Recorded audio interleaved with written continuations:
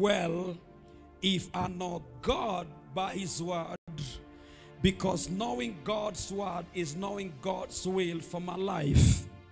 Because many a times we have put our prayers in the wrong baskets. We have put our prayers in the wrong caravans.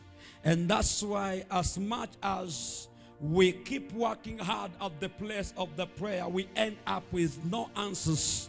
Because wrong formula, wrong answers, wrong method, wrong answers. The desire should have been that I may know you, God, that I may know of your word.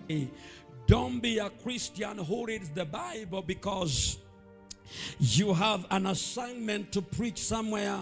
You are looking for a scripture that wants to attack a brother or a sister. You need to read the word of God because you want to grow yourself.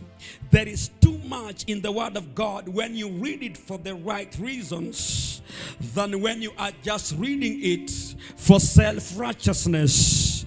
When you read it to build your spirit, you read it because you want to know him.